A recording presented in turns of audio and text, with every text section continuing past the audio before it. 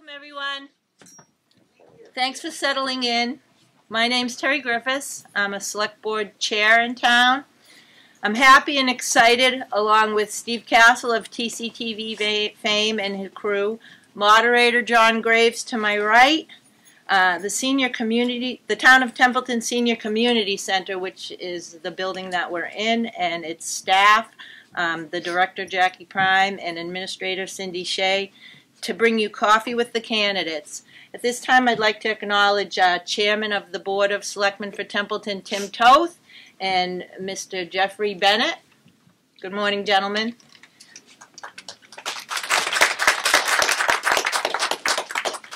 I'd also like to give a big shout out to my husband Greg, the coffee connoisseur. Without him, we wouldn't have coffee with the candidates. Thank you very much.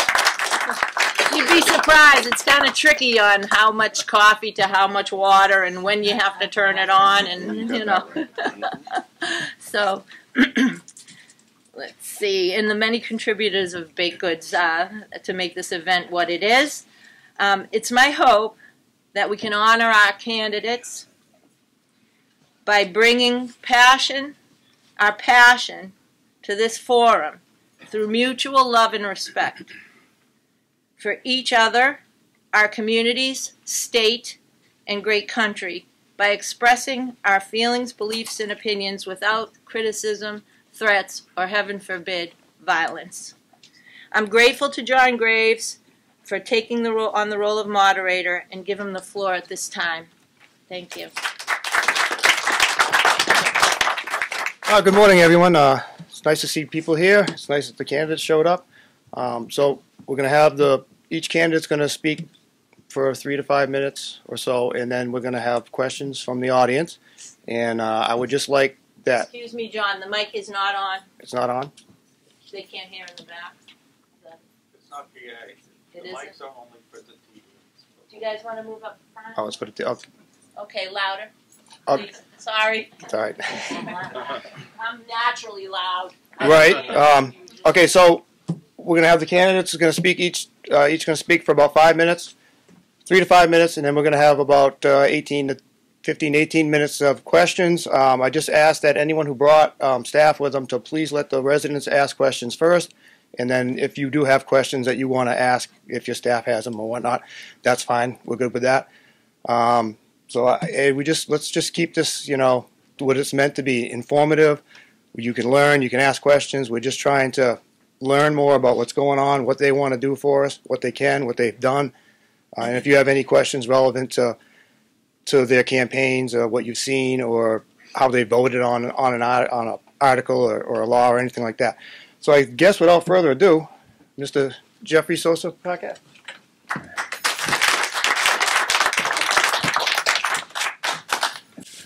Good morning. Can everybody hear me?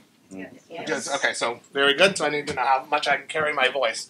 I'm Jeffrey Sosa Paquette. I'm running for Congress in District 2 of Massachusetts. I'm running against Congressman Jim McGovern. Now, I'm running for Congress because I believe that I'm here to solve problems, not create problems. We've had so many different things that have happened in our country over the preceding, let's just take the last decade and stuff. And, I start from a place of understanding that Republicans and Democrats have done a major disservice to us. I wish I could be able to say that one party over the other didn't put us in this position, but we did. During COVID, we lost 44% of our small businesses across District 2. And so no apology happens there for all these families that close their businesses, that are standing with their lawyers, with bankruptcies being filed and houses being foreclosed on because we did not allow our small businesses to reopen. For the businesses that are allowed and that we survived, I'm one of those survivors, right? My business survived. Now, when we think about question 1 in Massachusetts, we want to tax people. So if I want to sell my child care centers and stuff, and that's my retirement, they want to tax it with my properties. Or if we think of our farmers or any of those situations, or our seniors that have built up their retirements and they want to go sell their homes, we're going to tax them. We must all vote no on question 1. That state, I want to move on to federal and stuff. What we've recognized, or what I've watched in the last 19 months of campaigning, is there were some very pointed things that bothered me just as a citizen, having nothing to do with politics. One of the things and stuff that we always hear, right, is pay to play out of our candidates. What we all need to do, and I understand people don't have the time like me, who's a geek, in looking at everybody's donations. But what I want everybody to look at, whether it's Democrat or Republican, unfortunately here in Massachusetts, it's going to be more Democrat that we're looking at, but I can assure you the same game is played on the Republican side. We put our hands up as politicians and say, we brought grant money to this community to do X. What I want everyone to look at is, look at their donations and figure out in these not-for-profits and stuff where their donations came from, and then track it back to the grant. We need to fix this from the federal side. Operating child care centers, I sign a federal contract every single year of what the rules are and what I can do and what I cannot do. We need to write rules. Right now, all legislators from Massachusetts to the federal government are all Democrats. There is no balance to push back on rules and the way that states can spend money and stuff. So we need to rewrite into the rules the way things get spent. Because when we, again, come back to our small businesses that were lost, what did our state legislators do with the federal money during COVID? One, our schools got money, right? Our schools were closed because we needed to up our ventilation systems, right? One school district, one in 68 communities in my district had anything done to their ventilation. Where's the money? Why did you close our schools? Why did you put us out of business? Then our state legislators turned around and took the federal money, spent it, put a 20-year, $7 billion tax on the remaining small businesses so that they can run around and talk about their pet projects to build a dog park or some walking park. We talk about food insecurities. All we hear, right? Food insecurities, food insecurities. Boston Globe says 1.4 million citizens in Massachusetts in 2021 experience food insecurity. Okay. We spent as a country $18 trillion in the last 10 years on the war on poverty, stripping out health insurance and Social Security. And Can you wrap it up? Yep. Okay, thank you. Thank you. And so we've got to basically put rules in that spend our money right, hold our politicians, whether Democrat or Republican, accountable, and stop this we brought a grant to a not-for-profit and then allow that not-for-profit to fund their campaign. I will focus on that from D.C., and we will stop these donations from coming. Thank you. All right. Yes, questions. Yeah. Oh, sorry. State yes. Right. Yeah. Yes. It's all coming up. Sorry. So now we're going to open up for anyone have any questions for Mr. Sosa Paquette? Anything at all? Would you vote to get rid of the Patriot Act? Yes. Thank you. It's very dangerous. Question 3. Question 3. I'm running federal, so help me out with this. Okay, yes or no? Tell me what question 3 is. It's the dental one. The dental one? No, That it's needs- about the liquor licenses. Liquor licenses. Liquor Expanding licenses. liquor licenses. I don't want to expand them and stuff. I think our small businesses and stuff should be able to be just that. Okay. And stuff. Our corporations have already dominated us, so why would I do that? I'm a small business guy. I'm all about small businesses. We lost 44% of our small businesses. We need to restore it. Anyone have any more questions? I got a couple just in case. What do you think you can do for our district if you get elected? My focus on our district is I look at Templeton, Orange, this whole part of the district, and it's what I call flyover country and stuff. We've taken care of the Amherst, Northampton, and we understand why. We've taken care of Worcester and the communities back this way. This whole part of the district has been ignored for decades. When you drive through and you see one closed factory after another, one decrepit building after another, Jim McGovern's been our congressman for 26 years. 66,000 veterans, 40,000 of them are in our district, don't have appropriate housing. We have a housing shortage. What are all of our elected officials doing, federal and state? Fix those buildings, reopen our middle-class jobs, not Dunkin' Donut jobs. We need manufacturing jobs. And if we can't turn those buildings back into operating manufacturers, then rebuild them for affordable housing for our veterans, our seniors, and once we've taken care of those two categories, then we can look at anyone that needs affordable housing. But right now, our seniors are being taxed out of their homes. Our veterans don't even have appropriate housing. I have one question. Yeah. Federal money coming into our towns, how do you, like a lot of times money comes into the communities and towns and it's not used for what it's supposed to be used for? Because it's the rules. Remember, we have 11 Democrats that pass this money to Massachusetts, and they write the rules. Jim McGovern is the chairman of the Rules Committee. He writes the rules that we all live under. It's as simple as that. I understand it's not him by himself, it's a committee, but it is his committee. So it goes Biden, Pelosi, Jim. That's just the reality. So every one of us have to say, am I happy with the rules that I'm operating under? If you're not, you kind of got to get at least one Republican down in D.C. that's going to fight back against the rules that are written in. It's really that simple. So, in relation to that, do you advocate for term limits? Yes, I do. For most political positions? Yeah. I believe in term limits. I was the first to be endorsed with it. And then I also have to be fair in disclosure. I work very much with the organization of term limits and was involved with it before I was running for office. So, yes, I'm endorsed, but it's kind of disingenuous when I know my hands are in the background.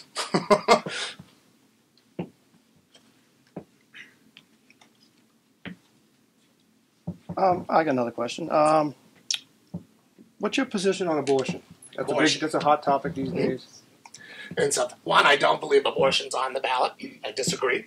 And stuff. I have been in front of tens of thousands of people, and it is not what they're talking to us about. And stuff. But where's my position on this? And I'm going to say it this way, and if you go to my website, it's as fair as we can be. I happen to be pro-life. I believe adoption saves lives. Both my children are adopted. Both my children were late-term abortions that were stopped. My daughter's abortion was stopped 3 days before she was born. She's 21 years old today. My son was born addicted to heroin. The mother was going to abort. Rylan is born. He's 11 years old. He spent the first 3 years of his life on breathing machines and different things like that. He's an amazing little boy. So, with that said, what is my responsibility as a legislator? My responsibility as a legislator is to put my personal beliefs aside and listen to our constituents, all constituents, not political party, all constituents. And what do our constituents want? Legal, safe, rare, and so. So I'm never going to take away someone's rights to an abortion, whether I agree with it or not. My job is to legislate that 75% of our citizens right here in Massachusetts want abortion with limits. That's where I'm at with it. So yes, you can say he's pro-life, but I'm not looking to strip anybody's rights away, nor, at the end of the day, do you want me to legislate this from the federal side.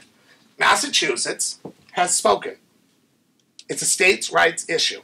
You want me to interfere at the federal side, you're going to roll back Massachusetts' rights.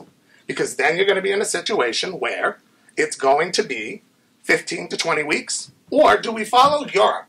You know, all we hear from really a lot of our Democrats, right? Europe, Europe, Europe. We all got to do Europe. Okay, let's do Europe. It's 6 to 14 weeks. All of Europe. And so we have to just look and understand what are the limits. Every politician, Democrat or Republican, must be able to stand and tell you what their limits are. Not, I support it. What's your limits? Because it's amazing how they don't want to answer, what's your limits?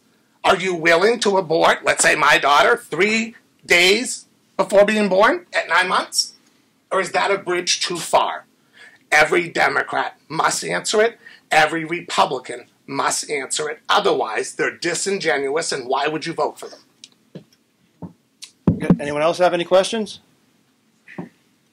What are your limits? Hmm? What are your limits? My limits, if I have to legislate this, is going to be between 15 to 20 weeks.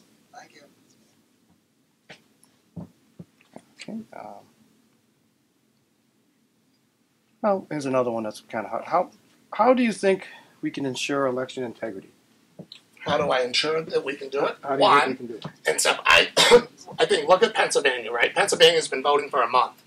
Massachusetts early voting is getting underway and stuff. I don't know when elections turned into 2 weeks, 3 weeks, 4 weeks, 2 months. Are we out of our minds? Election day is election day. We need to pass a federal law that says election day is a holiday. You shut down. We go and we vote in person, and then we do mail-in ballots for those that cannot come and do it. The way we've always done it. What happened during COVID is insanity, and this notion when people say IDs, remember something. Every single person had to have an ID to get a COVID shot. So we have an ID. We can have an ID to vote. And those are the things we need to focus on. And we certainly need to bring elections back into at least the 1 week of election, not weeks. It's just, I'm 52 years old and I think it's insanity. Anyone else have any more questions? No, that's it. And the last thing on when you think about elections, the federal government has no right to interfere in election laws, period. It is a state's right. I'm a states' rights guy. You never want the federal government stepping in and telling Massachusetts and our legislators, we're taking your rights, we're going to speak for you. No, it's a state's issue. It belongs there. So any federal candidate that's telling you we want to federalize our elections, kick them out on their butts, Republican or Democrat. Keep the federal government out of it. We do not belong in it. Sorry. Oh, that's fine. Does anyone else have any questions? I got one more for you. What do you think you could actually do for our district? I know you talked about manufacturing and such, but Can't hear the question. I said he talked about manufacturing, but I'm asking is what does he think and how does he think he can do it for our district to get us back on track? And Seth, it really is bring the right grant money, and I'm going to work with every state legislator, Republican or Democrat. So that is not where my focus is. For example, let's say, I'm going to just pick Ann because she's been our rep for, 20 years? Correct. And stuff, my job is to work with her and stuff, and I'm going to say, Ann, and stuff, I'm focused on jobs and housing. I'm willing to fight for these grants for these things. She's going to tell me where and which towns can we actually accomplish that at. And that's about making federal money actually work for what it's supposed to be. I want to do a lot of bypassing the state, so to speak, and get right to the towns with an insistence. The money is for this. If you don't want it, don't take it. We'll move to the next community. There's no more of this, we're going to say yes and then we don't do it. And so that's the difference that you're going to have as me, as a federal representative, is I will hold DC accountable, but I will hold all my reps in my district, Republican or Democrat, accountable to the federal dollars that are coming. And I will be very vocal. I'm not a shy guy. I will be in front of the press all the time. I brought the money. Lorraine didn't want it. I moved to the next district. That's all. Okay. Does anyone else have any more questions? All right, I guess we're all set. Thank you very much. Thank you so much. Okay, we're going on to U.S. Senate, which would be State Senate. sorry, State Senate. Yeah, sorry. You're giving me a Heart attack. I hope well, not. heart attack and a Aunt- promotion. Aunt Goldie. That's all right. She's heading to DC. Yeah. Good morning, and thanks. I don't think my opponent's here either, but that's okay. I'm always pleased to be in Templeton, and anytime I'm asked to come up, I come up, and even when I'm not asked, we come up, as John and I have been here quite a bit the last few weeks. I do want to say thanks to Terry, John, Steve, and everyone who took the time to come out this morning. It's a Saturday in the fall. It's a decent, nice day. There's a lot of stuff going on. There's a lot of places you probably could be, so I thank you for coming out here. And actually, I just want to talk about a few things that we've been able to do, and I know, Steve, you mentioned, a few things on the federal level. I can tell you that I'm very pleased with the partnership that I have with Jim McGovern, that I have with our federal partners, because a lot of the things that come into the district and that benefit Templeton and benefit the region are because of the things that they have done. We're sitting in a building right now that my good friend Steve Brewer and I worked on to get some of the funding for. And, that's the type of ways that money is used on the state level to practically. This morning I was a little bit late getting here. I got here just before 9 o'clock. I have a 90-year-old mother that I'm very pleased to say that I can be with her every morning. I go over to her house to do a few things to help her out. And she has a dog that's a little out of control. And so I take the dog for a walk so she doesn't have to be out there walking the dog. But I say that because when you look at a senior center and you look at the good things that happen here that Jackie and Cindy have been able to do, it's making sure that you know what's going on in your own community. That's where things start. Things don't start at the State House. They start at your house. And what's important to you becomes important to us. And those are the things that we want to work on. And I just want to talk about a few things. Just this past week, in fact, I want to thank John and Paul, too, because they supported a bill that the governor signed into law for me. When you were talking about adoption, it made me think about something that just was signed on this past week. There had been kind of a strange law in Massachusetts that people born before a certain date and after a certain date, they were born before that, they could have access to the original birth certificate. They were born after this date, they could have access. There were these people in this donut hole, basically in the 1970s to the early 1990s, that did not have access to their original birth certificate. In order to get it, they would have to run through hoops, go to court, get a court order, go before a judge to get that, pay money. Made no sense. I've been working on this bill for almost 10 years. The governor signed it on Wednesday. And I had people that came in from all over the country. In fact, there was a woman that was born in Worcester. She now works at one of the medical schools, and I don't remember the name of it. She's in St. Louis. She flew from St. Louis to be here, to see him sign that piece of paper. And she said to me, she said, "You have made my life whole." Because she said, before when I would go to the Worcester City Clerk and they told me I couldn't have access to my original birth certificate, I did not feel like a person. Those are the type of things that we work on the state level that have been great to partner with John Zlotnick with, to partner with people like Jim McGovern, to partner with Paul DiPaolo, to partner with those people that realize that the things that we can work on make a difference in people's lives. You may not see it in the paper. You may not see a big flashy ad on it. No money associated with it. But it's the right thing to do.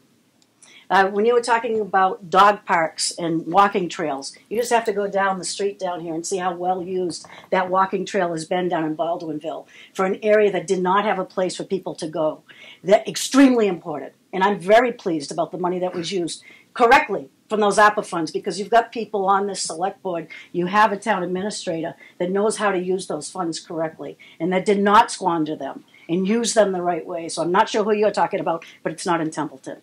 In the elementary school building that we have, a new school building that's built here, one of the reasons that you see the population going up in Templeton is because of that school. When I talk to realtors, the first thing that they say when people are looking to move into an area, what's your school district like? The Narragansett School District is #1, and that elementary school is bringing more people in. And it's a gorgeous building. There's no question. And you know what? Yeah, that was done from taxes. We made sure, and it was a difficult vote for me many years ago, to add another cent on the sales tax. So that sales tax, that 1 cent, could go to building schools. And that's why Templeton has a new school, because of what the people in this community decided to do. They opened up their wallets, and the state opened up their wallet to make sure that a new school was built. That's the partnerships that we want. Those are the partnerships that I'm extremely happy to be involved in. This past year, in fact, at the end of August, another one that John Zlotnick and Susie Whips helped did a yeoman's work on. If you go up to the Templeton Developmental Center, many people who've lived here for a long time still call it the Fernald School property, right? Years ago, when the state was making some changes and how that folks with developmental disabilities on where they would live and not live, We made sure, in working at that time as a rep at that time with Steve Brewer as your state senator, we made sure that land was put into to be held until it could not be used for any other purposes, not for development. There were some tracks that hadn't been put under that, and this past year, with John's help, we made sure, in working with your town, and with a fellow that you probably know, Ron Amadon, who's the Commissioner for Fish and Wildlife, we now have land that is saved up at the Templeton area that is for fish and wildlife, so that people who want to hunt, fish, and trap, that it's open to all of that. Another section with working with MDAR, the Department of Agricultural Resources, to make sure that that land will stay open for agricultural production. Those are the things that we do on the state level. That's what we do every day. Again, a lot of it doesn't splashy, but it's the right use of public dollars, it's the right use of state dollars, it's the right use of federal dollars. And as your state senator, I will absolutely wrap it up. I'm happy to continue to working. It's been my absolute pleasure to serve this community. It's a community I love, that I'll continue to work for, and I know that you see me a lot. I think this is my third time this week, so good or bad, I'm here. All right. Thank you, John. Stay up here, please. Yeah. Thank you. Yeah. Do you have any questions for Ms. Goby? Yes, Jeff. Morning. Hi. First of all, regarding when the state opens their checkbook, Yes, sir. they are handing us back our tax Correct. dollars. It's not printed, it's not magic formula or anything like that. So you tax us more and then you give the money back to us, and somehow we received a favor.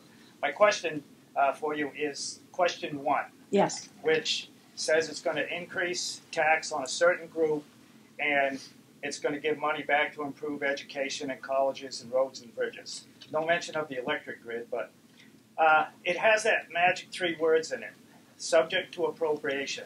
So part A is, do you support question 1? And number 2 is, how can we be guaranteed that all of that money is going to go for what is advertised?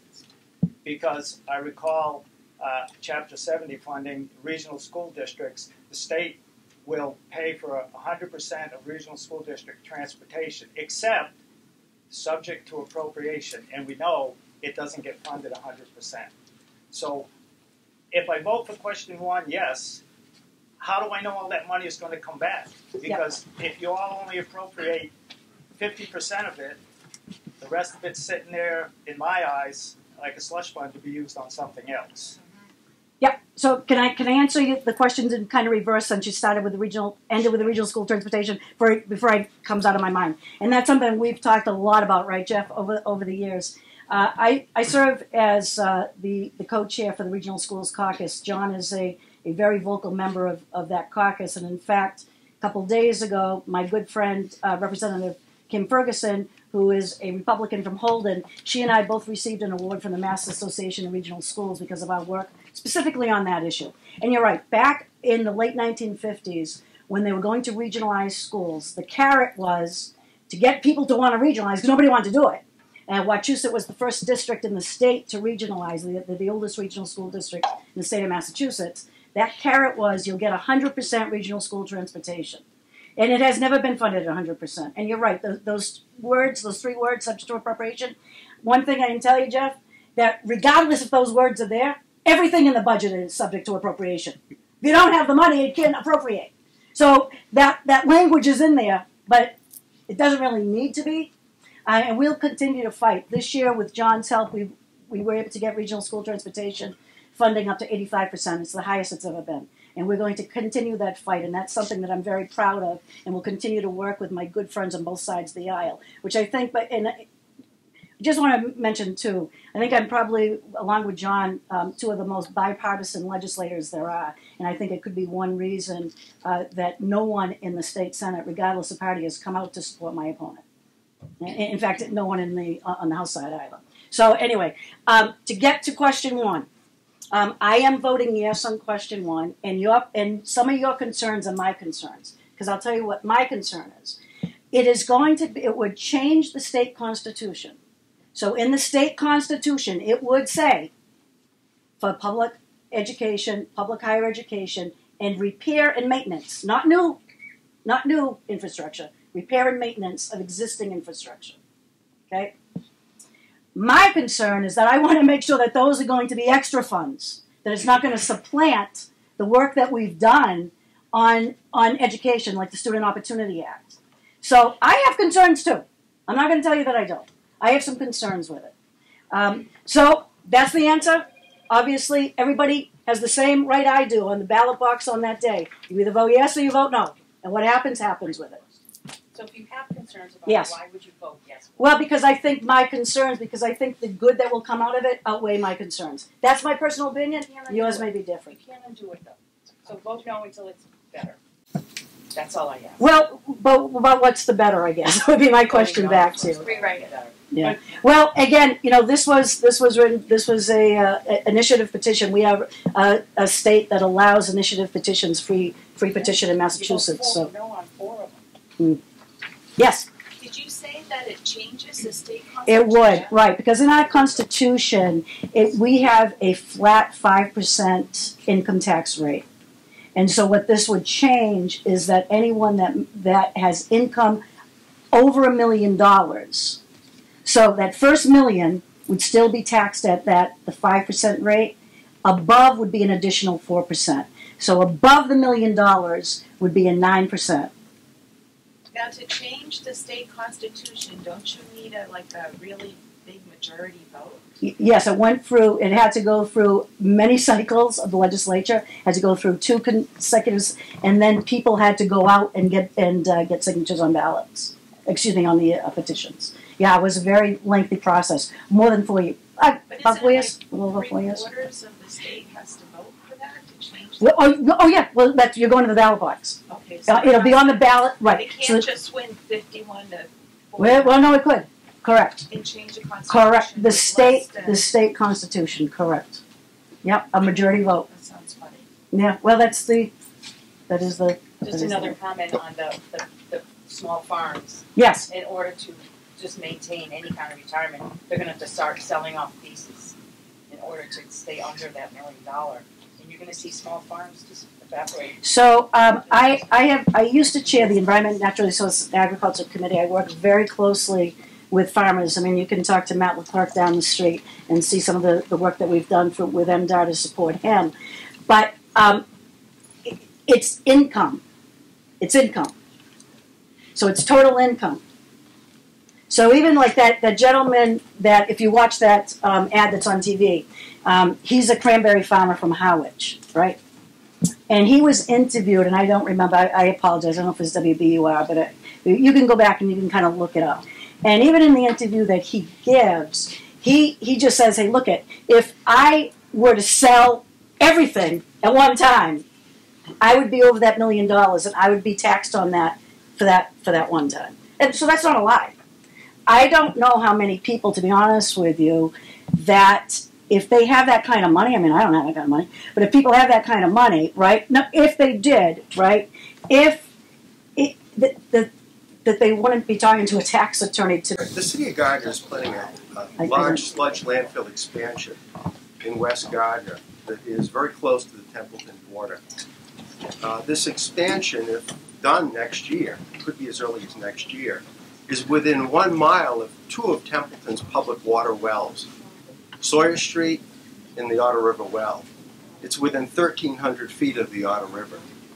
My question is, what state and federal grant programs can be brought into play here to provide some funding so that Gardner can come up with a green solution, which other communities are doing across the state and the country, a green solution to wastewater sludge disposal rather than expanding this sludge landfill in West Gardner.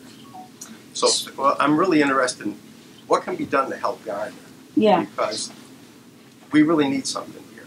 So through the municipal vulnerability planning grants, in fact, Templeton's part of that, and I'm assuming, and I apologize, I don't know, I would assume that Gardner also is part of that MVP program, and there are grants available for that, for the kind of thing that you're talking about. I don't know specifically what the alternative would be. I know that you mentioned some other Yeah, you said an I wasn't sure what your Yeah, alternative. green alternatives like anaerobic I gotcha. Okay, yeah. So composting, yep. those other. So anaerobic digesters, there is actually a very good program in Massachusetts run through the Department of Agriculture. In fact, one of the largest anaerobic digesters is on Jordan's Farm in Rutland, where they are taking, a lot of that though is food waste. They're not using sludge specifically. They are using some of the cow manure in there. So I don't know if that's necessarily set up to take sludge. So but there are anaerobic digesters available. There is funding for anaerobic digesters, and I imagine if there were anaerobic digesters that did accept sludge specifically, I think that that's a doable option. Yeah, I'm thinking of something like Deer Island. Oh, okay. Much smaller scale. Yeah. What Deer Island does near Winthrop, Mass. Right. Is it takes wastewater sludge from all around Boston, converts it to energy to generate electricity, and what remains in digestate is converted to fertilizer. Yeah. So that's just one example. That's a very large scale. That's a large one, and the MWRA runs that, the Water Resources Authority, and of course I always like to talk about the MWRA because of course they get their water from Quabbin Reservoir. Four towns, Dana, Enfield, Greenwich, and Prescott no longer exist, so that Boston and some 80-something other communities could get their water. And by the way, I do, and not to get too off track, but I do try to remind people about that when we're at the State House, when they turn on the tap, to make sure that they know that water came from my district. Yes? Gentleman in the back. We the people all across Massachusetts are hurting financially, okay? I've heard about taxing and taking more money from the people. What is your position on the trillions of dollars that we were taxed over what was needed that is available to the people, and how would you get that money back to the people?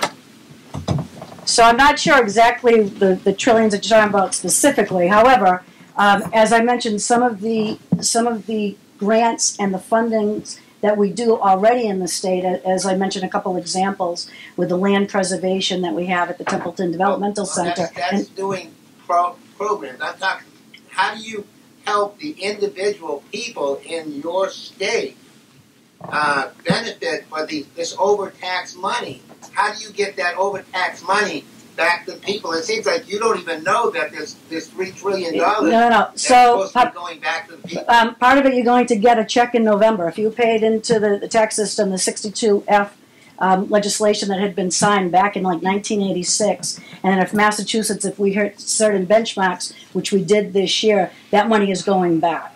And so you'll get a check. Every person who filed taxes, regardless, wherever you are, if you're a multimillionaire or on the lower end of the scale, you're all getting a check back, and it's coming back in November. When is that going to happen? November. In November? Yeah, it's supposed to be by the end of November.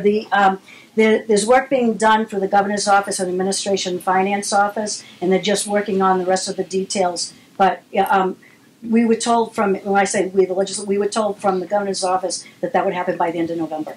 Yeah. And one other question. I know excise tax has always been a thorn in my side. For me parking my vehicle in my driveway, I have to pay an excise tax every year.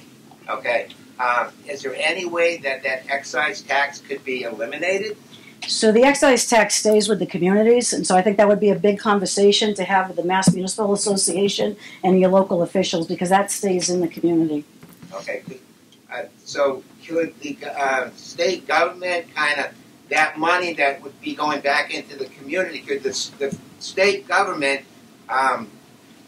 take the place of that money and bring that money, the same amount, back into the community? Well, I suppose you could. You'd have to find out a funding stream to do it.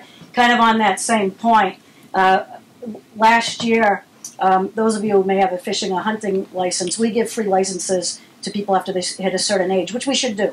And but Fisheries and Wildlife had called me up, and I got a call and said, this is putting us almost $1 million a year. We're losing money. So I put money in to change language in the state budget to say, hey, look, it's the right thing to do to give free hunting and fishing licenses. So the state government should do that. So it's been done before, that the state will replenish things that make sense, because that obviously makes sense to do that, and I was proud to do that. All right. Thank you. Greg? These 4 people. I just wanted to say that I love what you did for the Fernald School up the street and the other things that have been done to help the town of Templeton. Thank you, I appreciate it.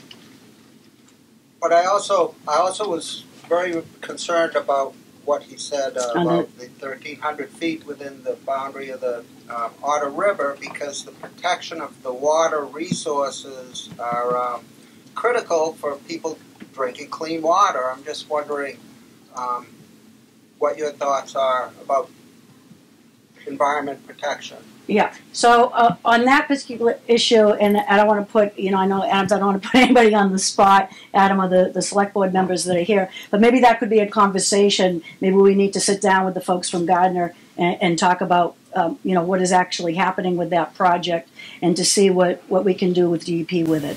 That's what I would say. I don't want to usurp the position of, you have a town administrator and you have a select board that makes those decisions. I don't want to take that away from them. All right, so up next we have House of Reps and Mr. John Zlotnick. So when I started out, I used to always have to follow Steve Brewer, who I'm sure some of you have heard, and I always thought was a very good orator. And now I have to follow Ann Goby a lot of times, and I'm jealous of both of them. I think I could do public speaking for the rest of my life, and I would never be as comfortable or as free-flowing as they are up here. Hello and good morning. My name is John Zlotnick, and I'm happy to be appearing on Templeton's ballot for the first time this year. I was born and raised in Gardner. I graduated from Gardner High in 2008 and UMass Lowell in 2012 with a degree in history. My mother was a teacher and used to teach at Templeton Center. My dad, a retired electrician, is from Otter River, so I'm excited for the chance to represent Templeton, which very much was a second home to me when I was a kid. I've been a member of the House of Representatives for 10 years. In that time, I've prioritized education and infrastructure investments. I think the communities I represent have good plans and a good idea of how they want to grow and where their strengths are. The missing component usually is capital, the money to get that going. That's the role I think the state should play, and I think that's an important part of my job, is steering those state investments to support those local efforts in my district. Whether it's housing or business development, supporting infrastructure I have found is key. Water, sewer connections, capacity, connecting roads can make the difference whether a development goes forward or not, and I'm proud to say that last year my district received the largest state infrastructure grant.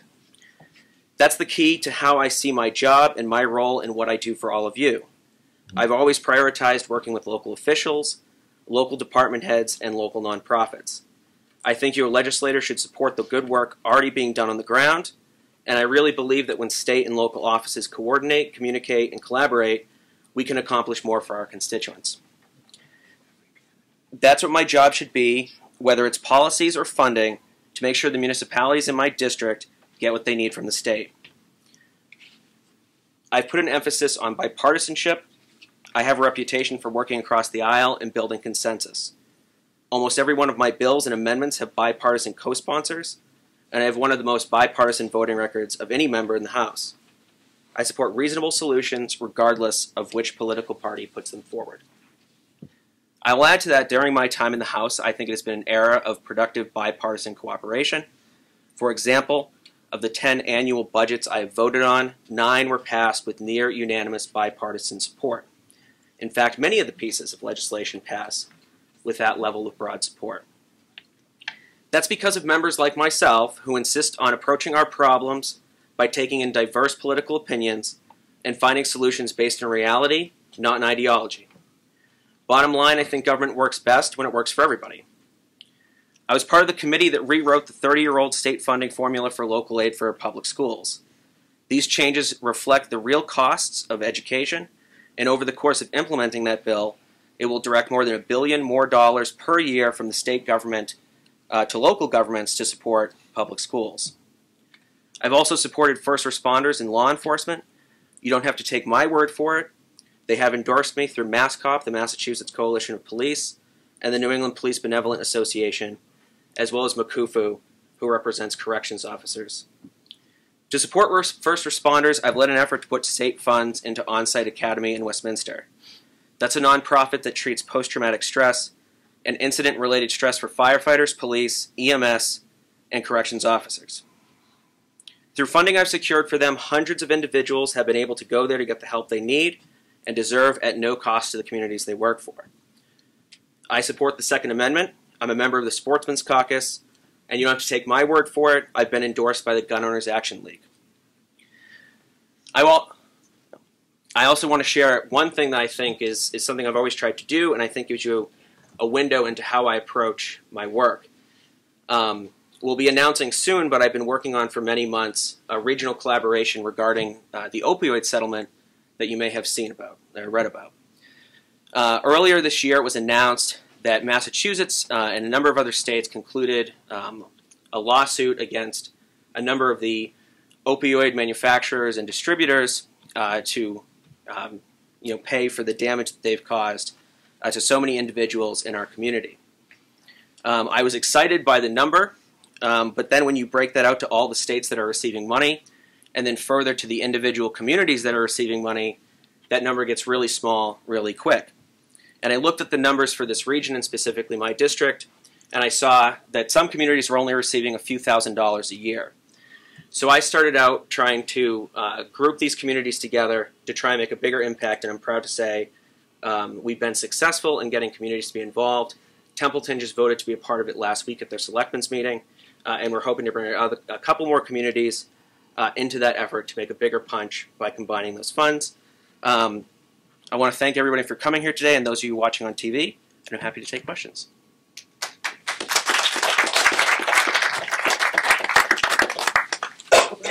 How would we know what your policies are? So, I've been in this position for 10 years. In that time, I've done numerous televised interviews, numerous radio interviews, numerous print interviews. I put information out on my social media. You're correct that my johnzlotnick.com page is a campaign page, but there is information about the policies I support on the State House page, the bills I file, the votes I've taken, and... Someone in the back? Hi, you mentioned the regional collaborative for the opioid settlement money. What is the regional collaborative going to do with that money? Do you know at this point? Yes. So, like I said, most of the communities out here really aren't getting that much money, with the exception of Gardner being the biggest population center. Obviously, these things are doled up by formula. Population tends to be a big factor in that. And so Gardner is getting the biggest chunk of money, Winchendon not far behind that. So what we are proposing to do with these funds, because they do have to be spent on recovery and addiction services, is we are proposing that we create a position called Recovery Support Navigator. That person will coordinate with local police and fire departments to respond either in the aftermath of an overdose, or if if there's an awareness that someone needs help. The reason that I think this is important and effective use of these funds is that, in my experience working on this issue over the years, timing is everything. The quicker you can get to someone after that incident, the more likely you are to get them into some kind of treatment program, and hopefully into long-term recovery.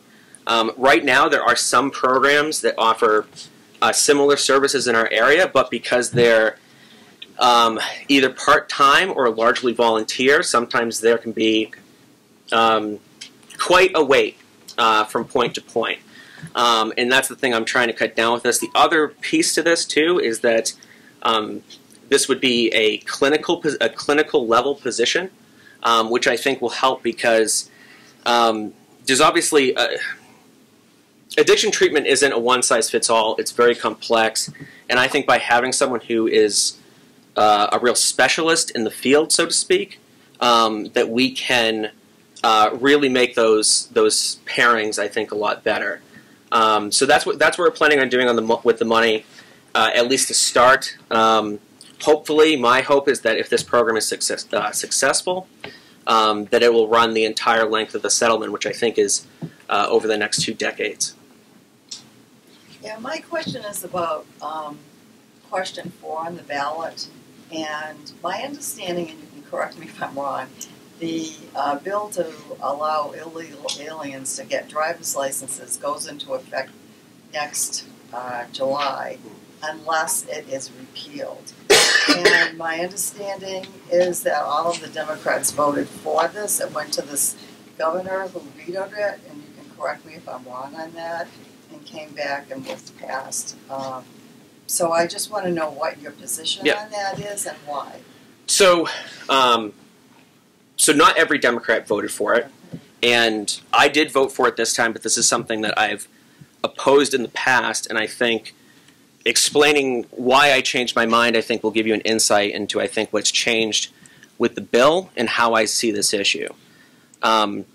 So this bill already existed when I joined the legislature, and like I said, for many years I opposed it because I thought that it delved too much into an immigration issue that I felt was appropriately a federal jurisdiction. Sometimes we're 50 states, sometimes we're one country, and on immigration I think it's important to be one country.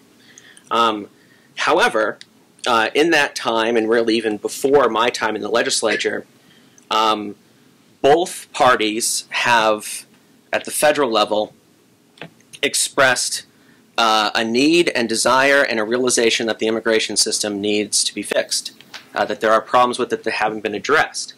In that time, both major political parties have had complete control of the federal government at least once, sometimes multiple occasions over that stretch of time. And while they've been able to get other things done that were priorities for them, they didn't touch this. I think there were some people who earnestly tried, but nothing was done with it. And that left the states, I think, holding the bag on this issue. Because individual states don't have the power to deport an individual. For example, like we just saw with the governor of Florida sending people to Massachusetts, I'm sure he would have rather sent them out of the country. But he had to send them to Massachusetts because an individual state and governor doesn't have that power and authority. So I look at it like we're, as a state and individual communities, are left holding the bag, as I said, on this issue. That means that it taxes local resources, whether it be police, fire departments have to deal with these situations of unlicensed drivers. It's drivers who don't have proper training, don't have the testing that we all went to make sure that we know the rules of the road, aren't verified that they're driving registered cars, aren't verified that they have appropriate insurance, like everybody else on the road. So, for one, I think it's a good thing that if people are going to be driving on the road, which, like I said, even though I don't like it, I think we're stuck with the situation, that those people have to go through the road test, have to go through the written test, have to apply for a license and get it. I think those are good things from a public safety standpoint. I will say the other thing, and one of my big reluctances in the past, and I'll say a big part of the reason I opposed this in the past, was that I was concerned about our ability to verify documents that would be presented to verify someone's identification who was applying for a license. One of the compromises that got made in the bill that was eventually passed was it stipulates that to be able to apply and qualify for one of these licenses, you need to present a valid, unexpired passport. And that was a big deal for me. That was a big change from what was before. The way it was before, well, you could show a passport, but you could show kind of a laundry list of other documents. But making sure that a valid, unexpired passport was one of the documents, I thought changed things for me. Because on the one hand, if you show up at the airport with a valid unexpired passport from a country whom we recognize and with whom we have diplomatic relations, you'll get a visa because we are confident in that document. The federal government, the Department of State, the Department of Homeland Security is confident in that document. And so with that change, I'll still say that I'm not a fan But I think under the circumstances, I try to be pragmatic and realistic. And I think with those changes and given the circumstances, and I think the fact that, again, we waited about as long as we could for the federal government to fix this problem, that I reluctantly supported the solution at the state level. Yeah, I have a question. Yeah, as a Christian in your district, I believe that life begins at conception. That's my personal belief, okay?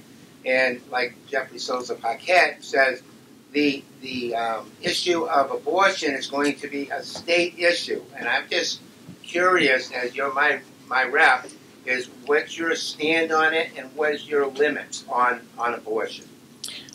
So I'm pro-choice. I support the status quo in Massachusetts.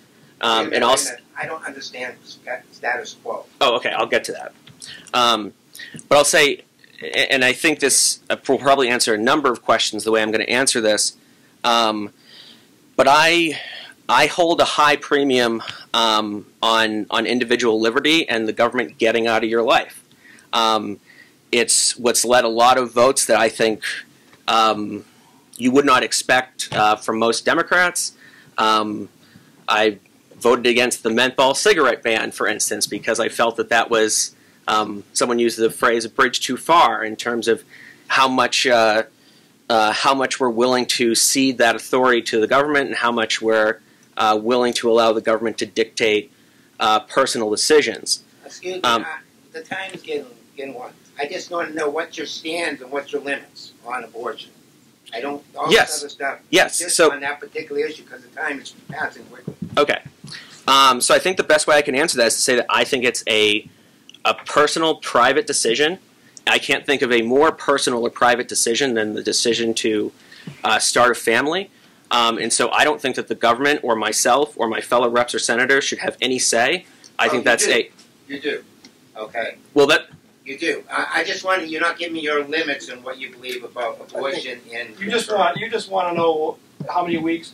Correct. Yeah. Oh, okay. Basically. So I'll start by saying what the law is in Massachusetts and what I support is, and like I said, I support the status quo, and that is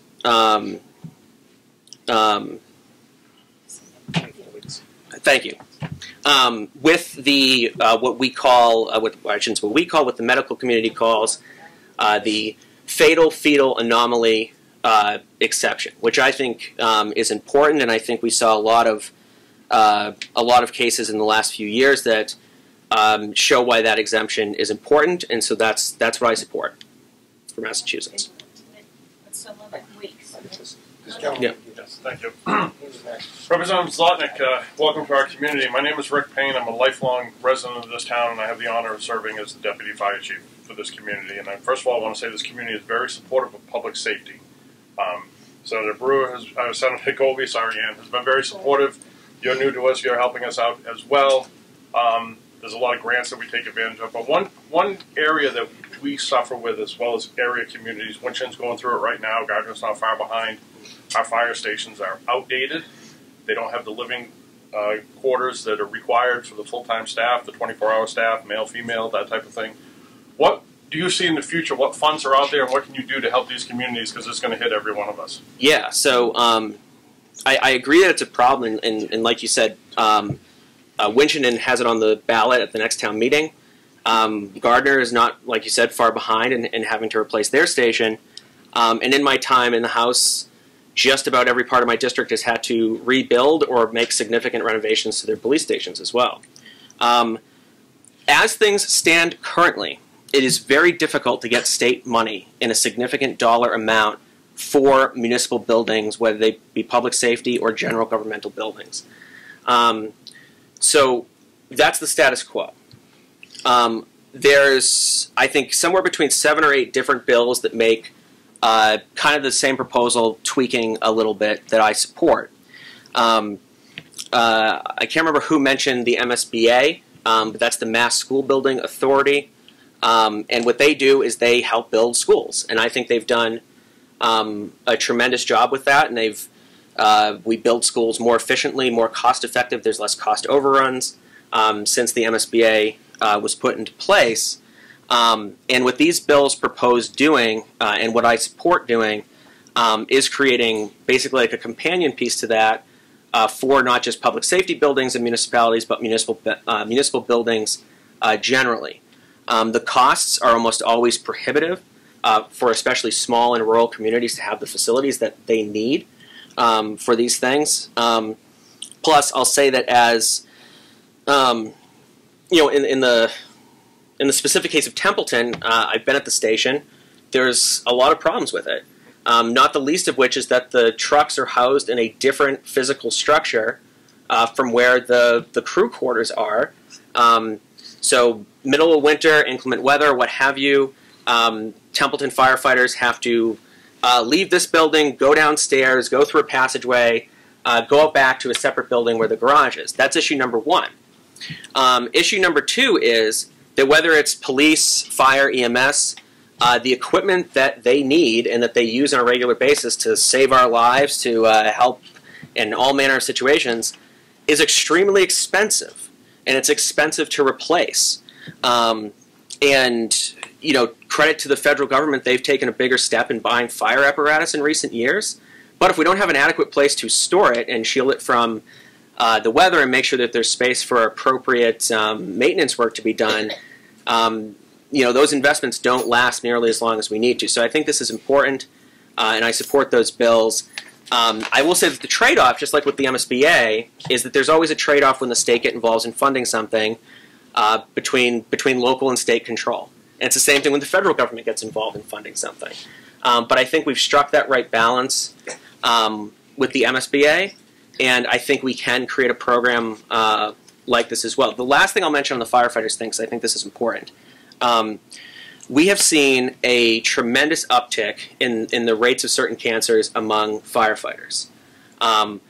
We know that that's because they're exposed to a ton of different chemical compounds that we know cause cancer as a routine part of their job, whether it's the stuff that's burning that they're trying to put out, whether it's the chemicals that they're using to put out that fire. And, you know, a modern fire station needs apparatus to make sure that the equipment can be cleaned, to make sure that their turnout gear can be cleaned, that there's appropriate space for all that, or that even some older stations still don't have appropriate exhaust for the diesel fumes that come out of the trucks that then firefighters have to breathe. So all those things I think are important, and that's why I support those bills, and I think the state has a bigger role to play there. We have Justice, how much time we got left? The woman in the tan jacket, did you have a question? No, you didn't? Okay, so are we... Do you have a quick question? Well, she had a question, and aren't you with him? Yeah, go ahead first, please. To follow up on building municipal buildings, aren't they so expensive because the state has so many regulations regarding, can't they back off on some of those regulations so it's not so expensive? Yes, and the longer I talk, the longer you'll hear me keep using the word balance, right?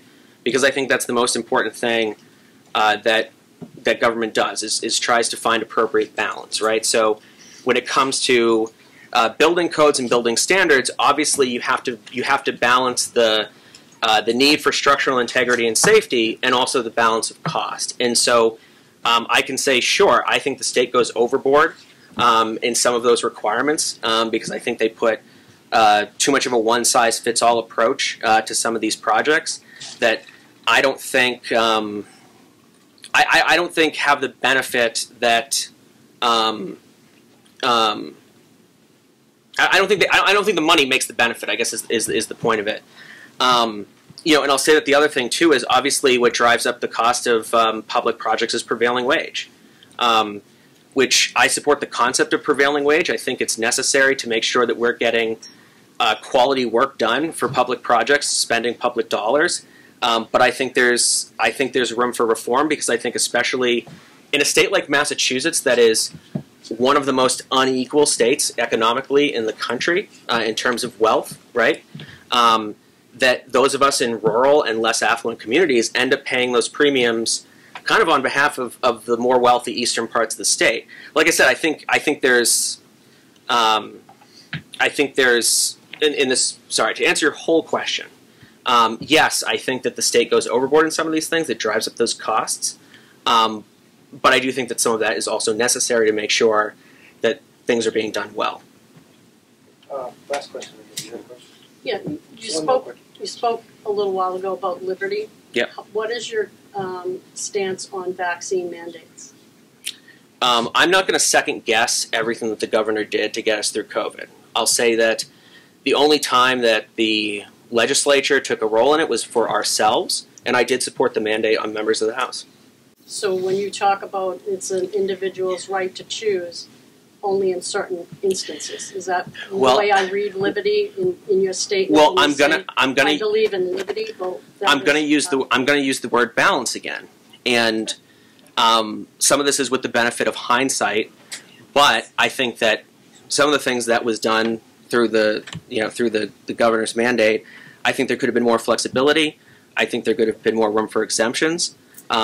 But in general, I think again, in general, in that balance between the need for public health and my belief in personal liberty, yeah, it's here. It's not here, but I support.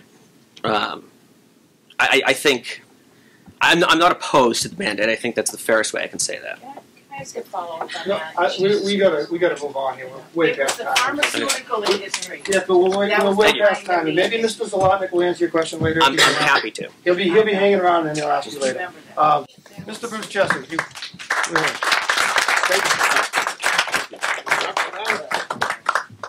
Good morning. How are you? Good morning. Good. My name is Bruce Chester. For those of you who don't know me, I'm a resident of Gardner and have been for the past 5+ years. People ask me, why did I run? Simple. People aren't talking to each other. Okay? I'm direct, and sometimes I'm a little blunt, so I'm nice. Okay? What do I stand for? Well, let me put it this way. I spent 20 years of my life serving this country in the United States Army National Guard. I retired as a captain, and I did a tour of duty in Iraq. So let me ask you a question. How many of you lived in an environment where there were no police at all? Typically, that's normal. Okay? We have another personality, probably another veteran that went off to war. Okay? I am pro-police. I am pro-life. I am pro-individual liberty. Okay? You are what's most important to me. As I run, your voice is what needs to be heard, not mine. I can talk. Those of you, some of you know me, I can talk, and I can talk a long time. But what's been most valuable to me in this second time running is being able to listen. Why? Because nothing is more important to me than what's important to you. Okay? I'm not small enough to call myself a scrapper, but I don't pull any punches. Okay? I'm nice, but I'm like a dog with a bone. Okay? I don't believe in the status quo. I think the status quo is crap. Okay? Can I say crap? You just did. Okay? I also have a pretty wide sense of humor. Okay? Things need to change. Okay?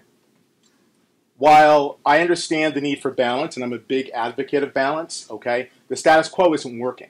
Okay? Some of you, especially if you're business owners, are suffering. I'm going to put a stop to that. Okay? Some of you business owners, homeowners, okay, your taxes are going out of control. I'm going to fight that. Okay? But I can't do it alone. So one of my main platforms is not only government accountability, but government transparency. I'm going to take a minute or so to explain both. Government transparency. You are required by law to pay taxes, right? Don't you have a right to know how that money is being spent? I don't have any compunction about walking into the mayor's office and saying, hey, mayor, what are you doing for me today? I've done it. Don't believe me? Go ask Dean Mazzarello in Leominster. Well, he may not remember. It's been a while. Okay? I don't have any compunction about doing that as a citizen. Okay? You have that same right. And if that person, whoever they may be, town selectman, town manager, can't take 2 minutes to say, you know what? I either am kind of in the middle of something, can I get with you later? Or give you an answer? You need to rethink about having that person be your town manager, mayor, or board of selectmen member. Okay, they work for you. I work for you once I get elected. Okay, that's how it has to be. Okay, do things cost money? Of course they do. We're all adults. We know that. Okay, the question is the money being spent correctly? Okay, I'm going to hold off telling you my my opinions on some of the ballot questions. I'll let you guys ask those questions. But once I get into office, it's going to be a whole new ball of wax. Okay, there's not going to be any sneaky Panther games. There's not going to be any backdoor deals. Okay, why am I saying that? Oh my God, he said backdoor deals. Yeah, I said backdoor deals. You know why? Because people tell me these things. I don't come up with this stuff. I'm not that clever. Okay, it's going to be honest. It's going to be transparent. And if I will have my office, okay, we'll have either a technological way of getting back to you when you call my office, or somebody, or even myself, will pick up the phone and say, what can I do for you? Okay, on my door knockers is my phone number. It's this phone right here. You're talking to me. Okay, why? I work for you. You have a right to know what your state representative is up to at any given time. Okay, not 3 in the morning because we're asleep, but other than that, that's what we're here for. You put us here. Okay, once again, we need to listen to you. Okay, and I'm going to stop there for my opening. I'm going to let you guys ask questions.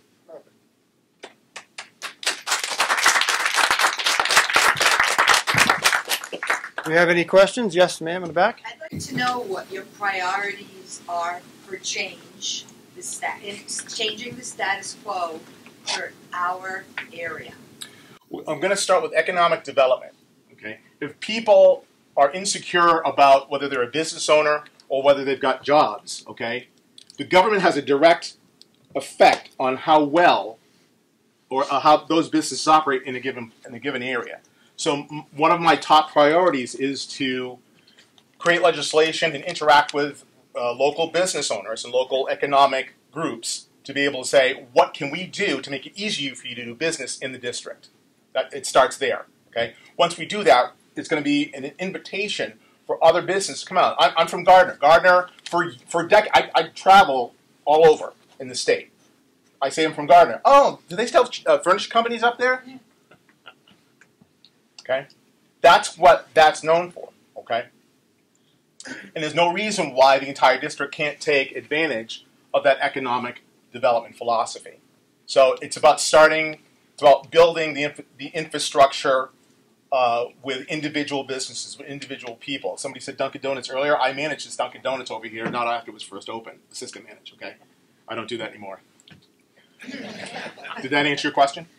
Yes, somewhat. I just feel like, what are the channels of government that are you going to best support those actions?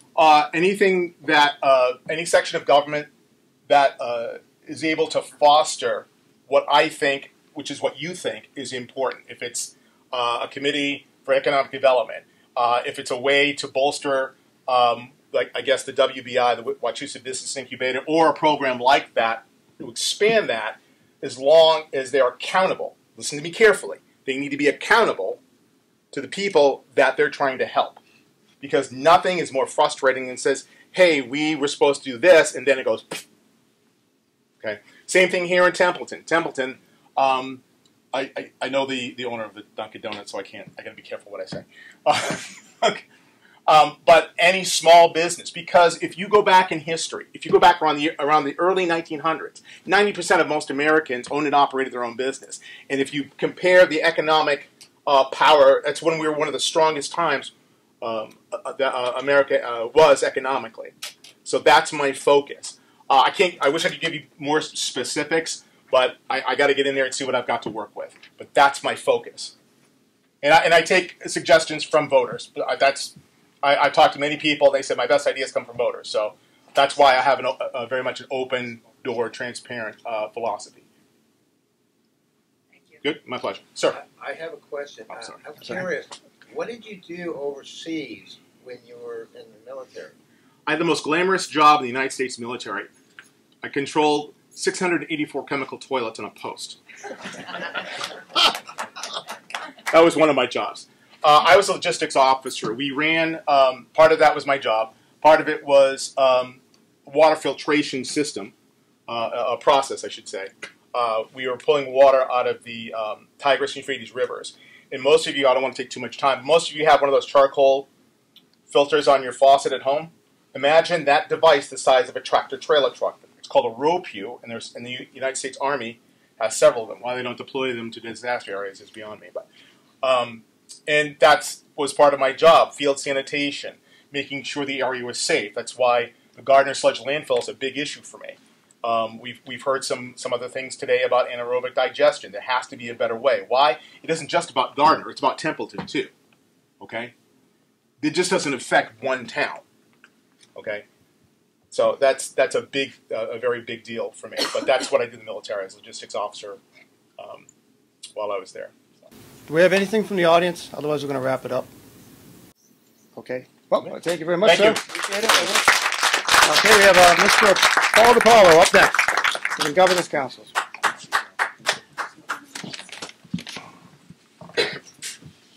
Thank you. Thank you very much.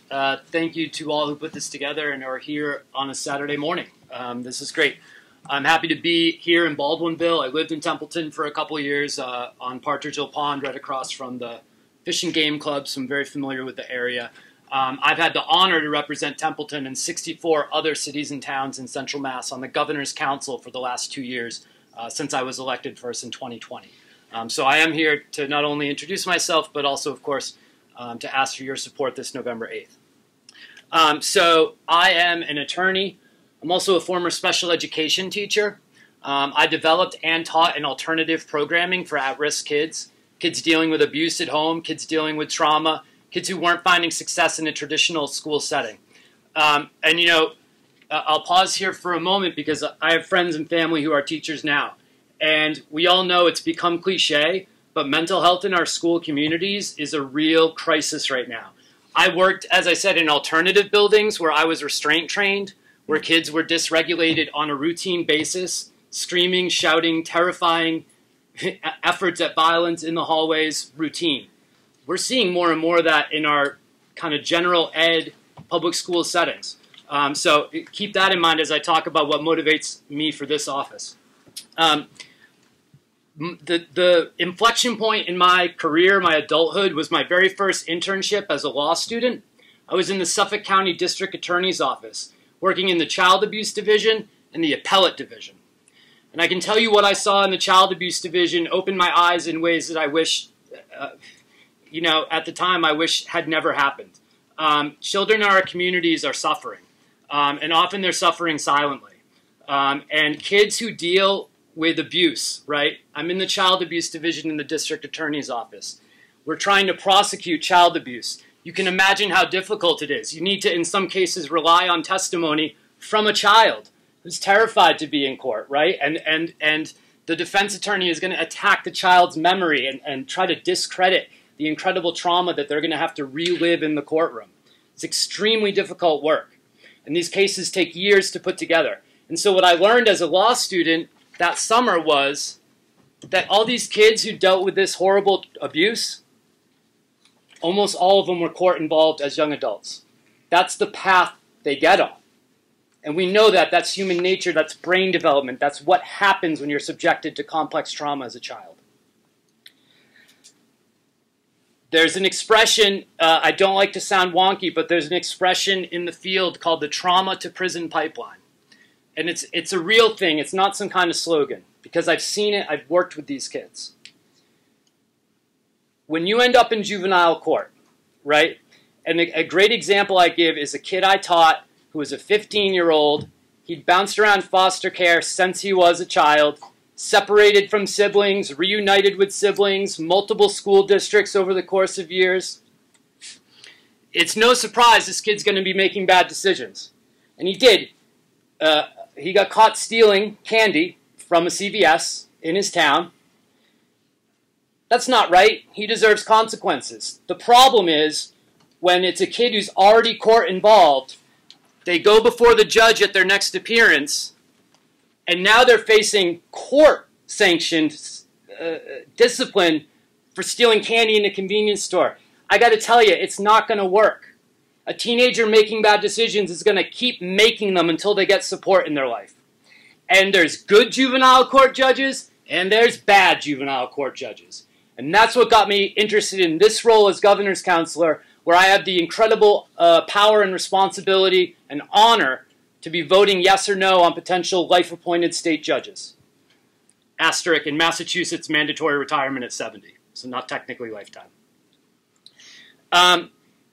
What happens to these kids in court? As I said, consequences for what I consider typical teenage behavior escalate and escalate until they're on that path to incarceration as adulthood. Because they have no education, it's been so interrupted.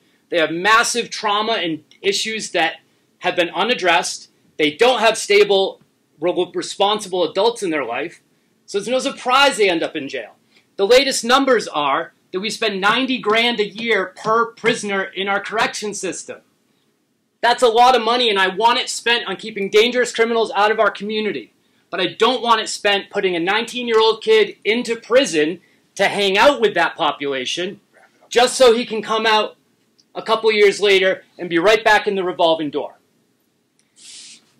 I'm fighting for a justice system that feels that way. I know my time's up. I'm here to answer any questions you have. Thank you.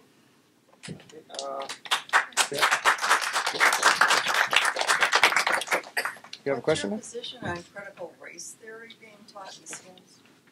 So my role is to approve judges, parole board members, industrial accident board members, which handles workers' comp, and also the appellate tax board.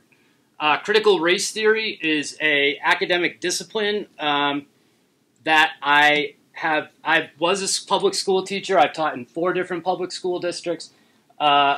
I've certainly seen critical thinking taught. I have never seen critical race theory as I came to know and understand it as an academic in law school taught in our public schools. What do you think about it? What do I think about what? It's the concept. The concept of critical race theory? I think critical theory is a huge umbrella. I took in law school critical legal theory. Critical theory is the idea that you take a perspective and you look at societal problems through that perspective. So, I mean, as far as like, is an intellectual exercise, do I think it's wrong to look at problems and say, I'm going to look at this from the perspective, I'm going to try to hone in on how race plays a role in this.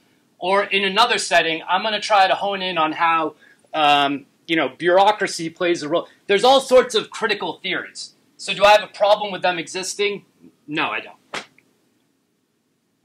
Yes, sir? Yes, sir. Just wondering, when you look at a judicial candidate, what are some of the more important things that you look at to decide whether or not to accept or reject a candidate? So temperament is most important. People, when they land in court, it's probably one of the worst days of their lives. And so the environment in that courtroom matters, and especially if you're dealing in like probate court, where you have family disputes, it can get really heated. And so if you have a judge who can't handle like taking a breath and calling a recess instead of calling someone into contempt or something like that, that's why temperament is really so important. We want to avoid patronage, and it happens, and it's happening a lot in the last few months of this administration. And I'm not naive. I understand friends get jobs and this kind of stuff. But I am idealistic. I think put those friends in some bureaucracy department somewhere. Don't put them on the bench for a lifetime appointment. And it's a digression, but I mean, we just had a few weeks ago, we put someone on the parole board, which makes decisions for parole at the end of someone's sentence, who had literally a sitting state rep who had zero criminal, never interacted with the criminal system professionally or any other way, and we rammed him through because for whatever reasons. So it's temperament. It's that they're coming out of the right place in the community. As far as Worcester goes, making sure that folks are familiar with the Worcester legal community is a tight knit community, and so making sure we have people who are going to fit into the legal landscape here in Central Mass is important to me too. I think there was a woman in the back first. Yeah. So I wanted to ask you a question. Earlier in your discussion, you spoke of children at risk young people at risk. Yep. So how does that relate to you being on a council who appoints the judges that deal with these young folks? It's all these things that come from perspective and job experience that I'd want a judge to have. So in the juvenile court, for example, and even in our district courts where your lower level crimes are happening, sometimes we call it the people's court, you end up with a lot of, you won't be surprised, right? It's a lot of like 18 to 24-year-old men are rolling through district court, right? Now, 18 to 24-year-old men, like everyone else, deserve consequences when they do something wrong, right? However, I believe in pragmatism. Again, I don't want to spend that 90 grand unless it's going to do some good. So there are plenty of courts out there, and one thing I do as a counselor is to connect the dots. We have drug courts, we have addiction courts, we have veterans courts, which are great. In Western Mass, there's something called the Emerging Adult Court of Hope, which I'm really excited about, and I've been kind of connecting people from other parts of the state to it. Because the reality is, again, with my background both as an attorney and an educator, the brain doesn't stop developing until you're in your mid-20s. It's just reality. It doesn't mean you don't face consequences, but it means, hey, that 20-year-old who's screwing up, it's not too late. Like, let's think about if there's an appropriate evidence-based diversion. And you were talking about this, the diversion programs, treatment programs. We need to make sure we're sending them to the right ones. So I don't want a judge who's going to give lip service to, like, diversion. I want to know, and I often ask, and if they don't know, I'm often connecting the dots. What are the recovery programs in your community where you're going to be on the bench? Do you know what's going to go on? Like, are they effective? Are they ineffective? Are they experimental? So it's all those things, being open-minded to the science and to connecting the dots and being pragmatic so that we can use our taxpayer dollars effectively to promote public safety and not to harden these young men in jail. Question, sir? All right. I actually, my background is studying children in society. That was the name of my degree. You're a man after my heart. And I worked in the juvenile system. Okay. And actually, I worked with Straight Ahead Academy, which is out of Worcester, Massachusetts, with juveniles, getting them back on track. Sure. The biggest problem there was funding. Yeah. It's a Christian organization that's working with mostly boys coming out of lockup, to get them an education, to get them their GED, to give them their first job, to help them get their license and all these parts, and actually give them hope for a future. And they were doing fine, and things were working out. I was working in their residential program, and the funding was the problem. Yeah. I don't know if because it was a Christian organization or what it might have been. I hope it wasn't for that reason. Yeah, but I saw a great change in a lot of the boys, and they were going in the right direction. Yeah. And then they found out that the program had to close. Yeah. And they reverted the things that happened afterwards. Of course. They were very upset, very angry. It happens quick because these kids need stability. Something positive was taken away from them again. Yeah. Okay. And that's how and so I don't need to tell you, but that's how they feel when they're pulled out of this foster home and put into that foster home. And here's your new school in the middle of the school year. And it's all that. And you're right, it is funding. And that's the challenge, we've been talking a lot about funding. Where do the funds come from and where are we targeting them?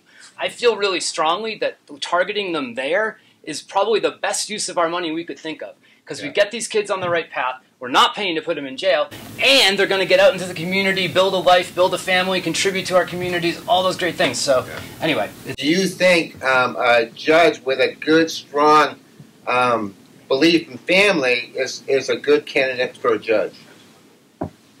Yes. Yes. Okay. So that would be one of the criteria you might be looking at is how they feel about the American family. Well, I mean, I feel like it sounds like you and I are eye to eye. Like, if you're going to have a family, you need to support the children, right? And so but you need to also work. You also have to work with the family and family issues also. Especially in our family and probate court, where as I referred earlier. But I mean, if anyone's had to go through family and probate court, I sympathize with you. It's not pleasant. Now, is there a committee? Is a committee that looks at all the issues and all what's related to getting this child on the right track? Are there committees that would deal with that overall issue of that particular child? Is there committees that look at that before they go to court?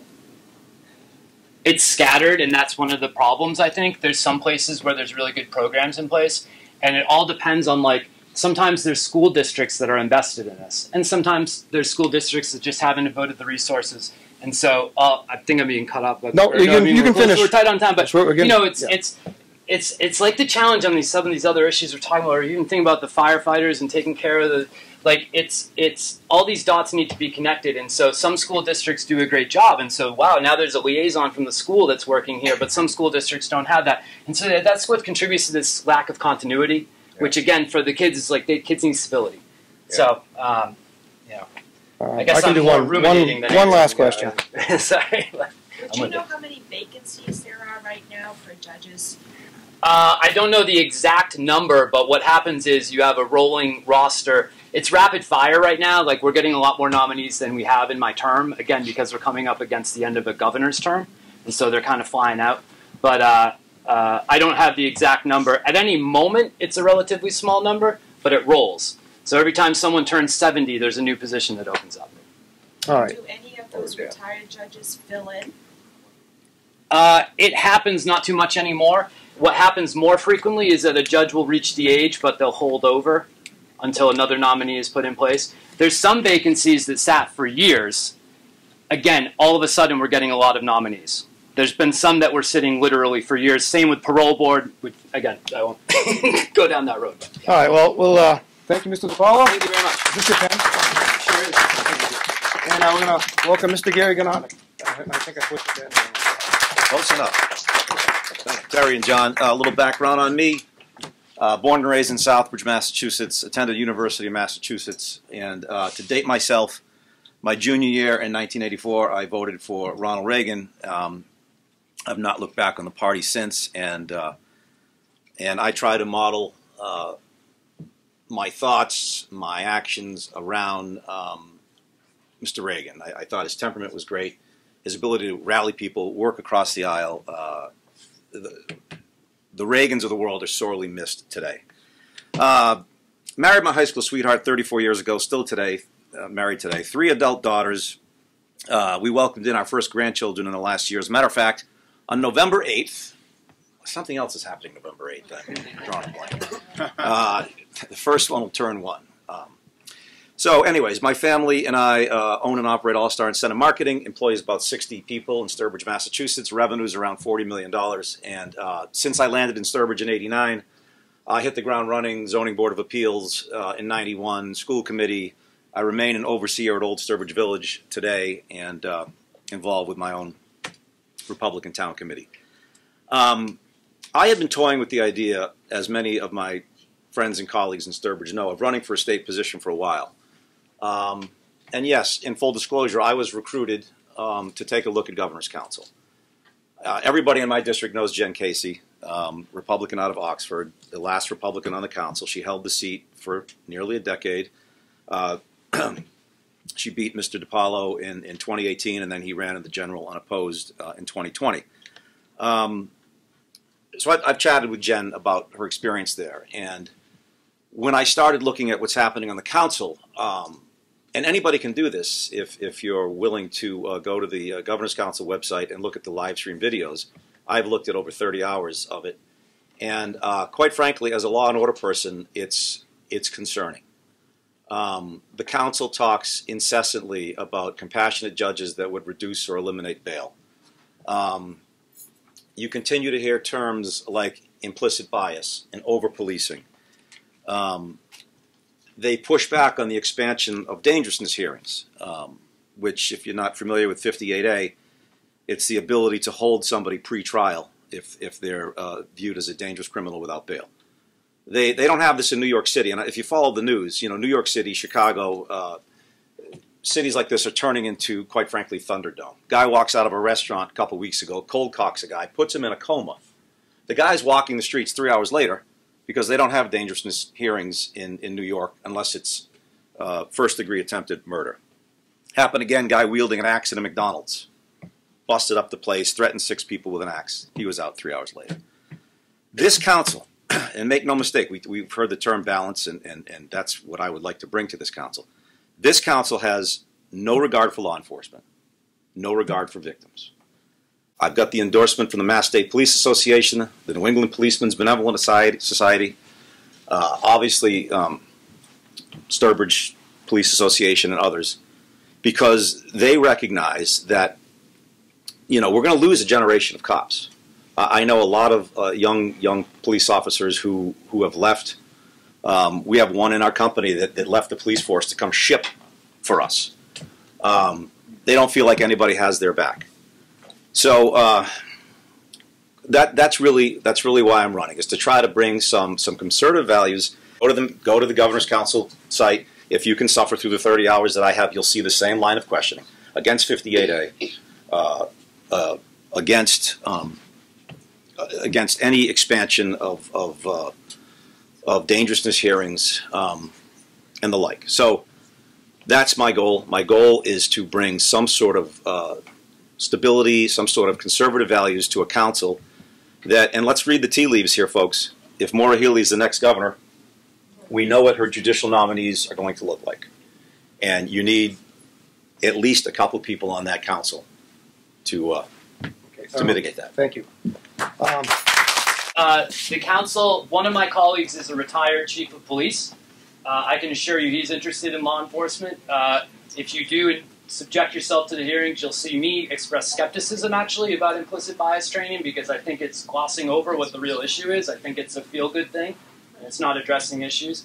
The Harvard study addressed is an actual study that actually looks at objective evidence and shows that on certain crimes, there's massive disparities in the sentences that you get depending on your race. Does anyone have any questions? Yes, sir, in the back. I'll ask the same question I asked him. When somebody comes before you and you're on the Governor's Council, what are the criteria you're going to be looking for in a judge? Well, if they've been at the district level, what was their position on sentencing? Did they always choose the minimum sentence? Where are they on bail? This is almost verbatim. Would you be a compassionate judge and reduce or eliminate bail where appropriate?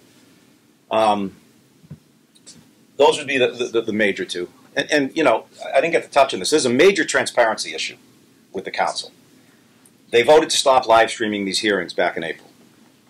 One of the counselors wasn't there. This counselor, and again, I'm just a reporter here. You can go look this up. It wasn't Mr. DiPaolo, certainly. But one of the other counselors calls the woman who wasn't there repeatedly mentally ill. But she showed up and said, I cannot believe you stopped live streaming these hearings. People can't get to the governor's section of this. It's a small room. We're dealing with COVID. How can you stop live streaming? And her mental state notwithstanding, she's right. I mean, in our towns, you live stream, Conservation Commission hearings. How can we not live stream meetings where we're appointing judges? Under intense pressure, they started live streaming them again. And then in the most egregious lack of transparency issue, Worcester lawyer named Jason Chan had a hearing scheduled for 3 o'clock at 2:15 with counselors missing. They opened the hearing 45 minutes before advertised. Mr. Jubinville, Councilor Jubinville was chairing that one, and he said to Mr. Chan, and this, again, I'm just a reporter here, go look this up yourselves. I can give you the date, you can email me, I'll give you the date.